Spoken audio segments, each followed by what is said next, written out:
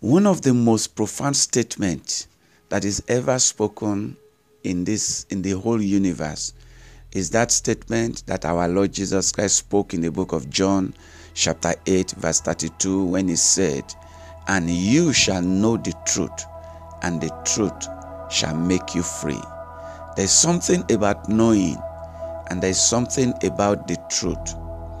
You see, the truth is that thing that don't change with time. And when Jesus was talking about the truth, he was talking about the word, because the Bible says in the book of John chapter 17 that the word of God is the truth. The word of God is the truth. And one thing about the truth is that the truth prevails and it endures. 1,000 years ago, it is the truth. Now it is the truth. Even the truth is so powerful that even when the heaven and the earth passes away, the truth will remain. And that is why it's a worthwhile venture to go for the word, to research into the word, to invest in the word, to believe in the word, and to base our lives on the word, because it never fails. Good morning. You are welcome to I Prevail with Joseph Adenuga. As usual, on a daily basis, God send me to you with this word to encourage you, to motivate you, to inspire you. This word comes your way in order for me to show you what God is saying, for the day. And I believe it is blessing you, and it will continue to bless you in the name of Jesus. The Bible says in the book of Psalm 107 verse 20 that he sent his word and he healed them and he delivered them from their destructions.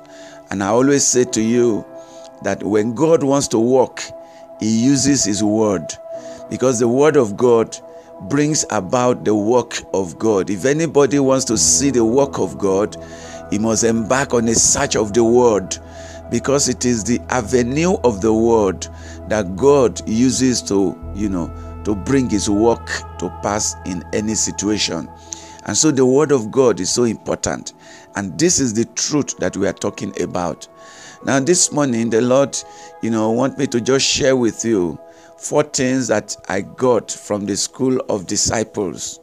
The first thing is that you have to understand that you need to know your God. That is the first thing in life.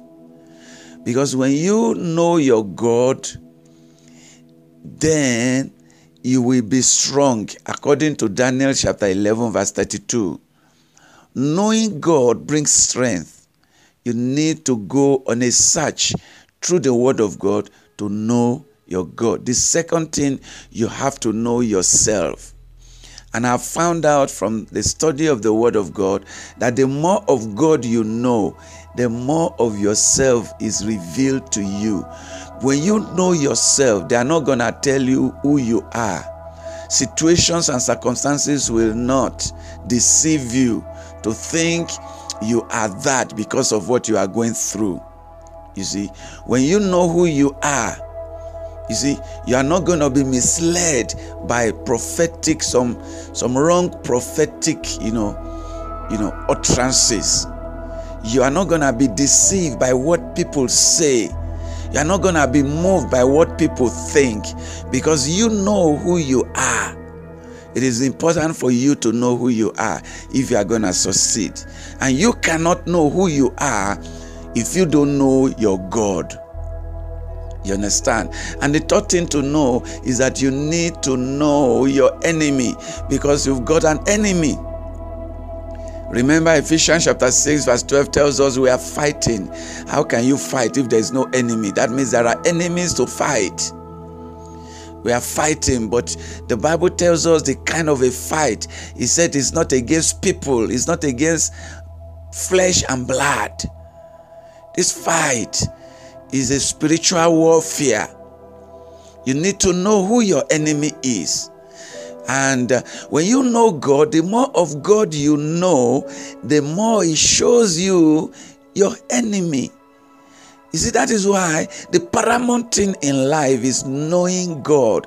That's why Daniel chapter 11 verse 32 says that those people who know their God, they are always strong and they always do great exploit. You see, you need to know your enemy, because when you know your enemy, God is going to show you the tactics by which your enemy work. You are going to know the devices of the devil, because the Bible says we are not ignorant of the devices of the devil. When you know your enemy, you will know the cunning craftiness by which he moves.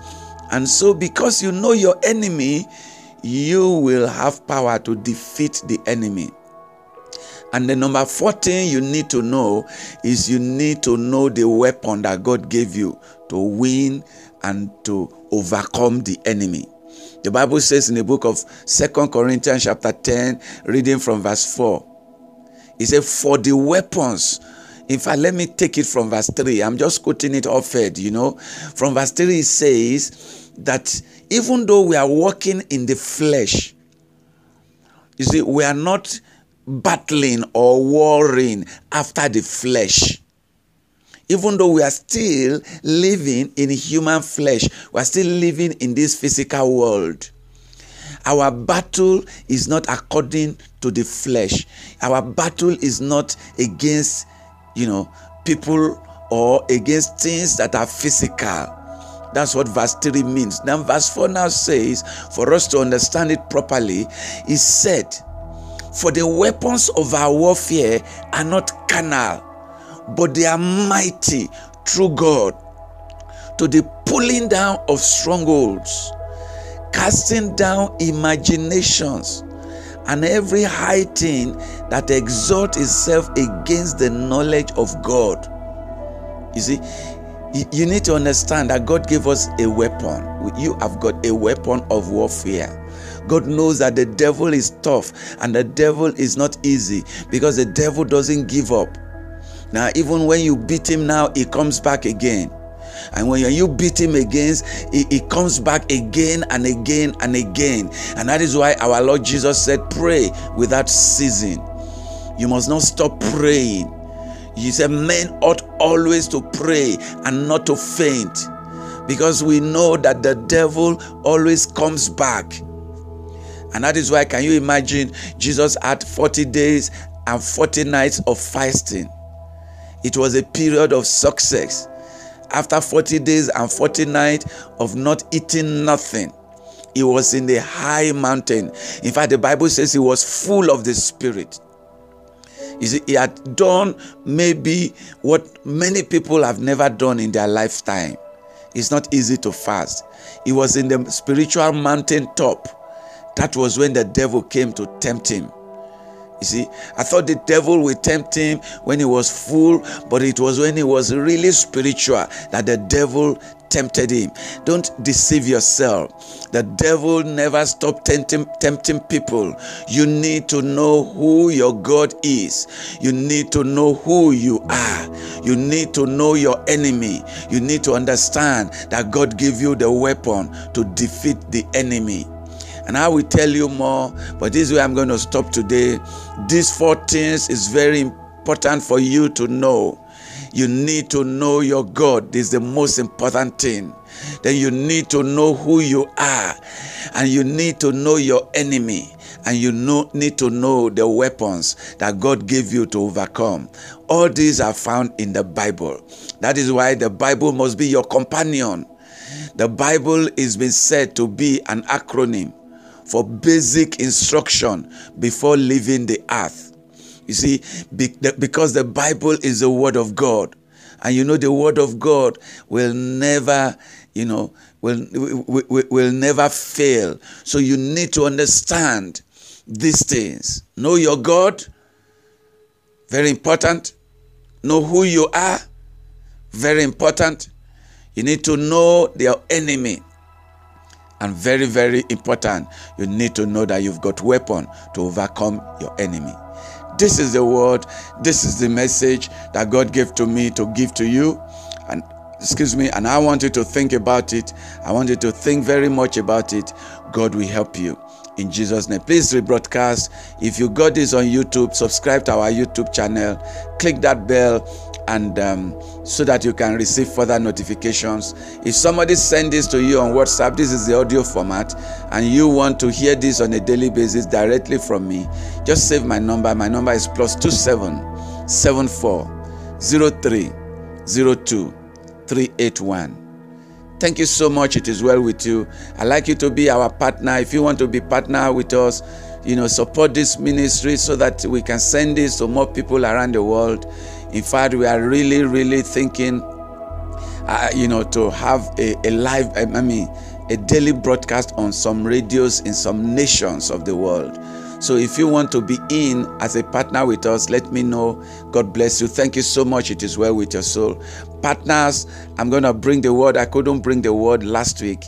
I'm sorry for that. Partners, message will follow any moment from now. Thank you so much. It is well with you. This is Joseph Adenunga, your brother, your friend, and your pastor, saying to you, be blessed and remain blessed.